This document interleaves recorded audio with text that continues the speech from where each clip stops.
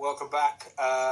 We're going to talk, me and Ali, about the state of the nation in a minute, but we've got someone who's been to the jungle on the line. You've spoken to him before.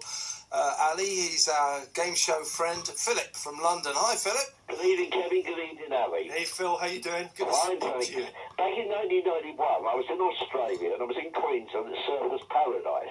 Right. And they said to me, would I like to go on a day trip to the rainforest, have a picnic in the rainforest? So I thought, oh, yeah. Not half. Yeah, wouldn't half, yeah. So off we go to the minibus.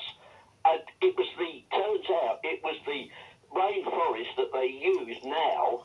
For I'm a Celeb, yeah?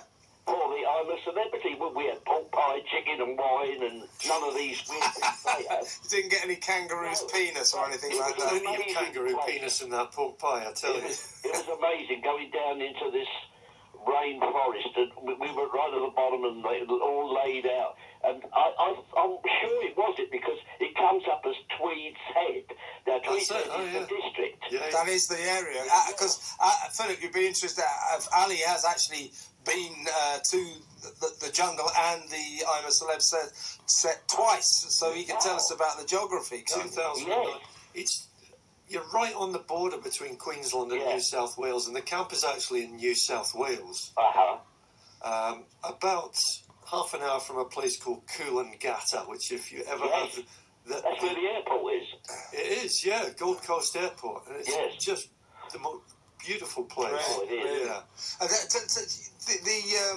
The camp is actually, they make it out as if it's in the middle of nowhere, but it's about like 1 mile from the nearest McDonald's. Yeah, you could be having a pizza in 10 minutes from that camp. I mean, that's what I find funny about it. There's a beautiful golf course just around the corner, which I hadn't dared frequent quite a lot. Yeah, like you played golf with them there once. Yeah. Did you beat them? I did, yeah. They never asked you to go on the programme, have they? No, they'd be really, really struggling with that, Phil. Yeah. Did you have a couple of drinks after the round of golf? I had 4. I was absolutely all over the place. What I'm asking you is who drove home.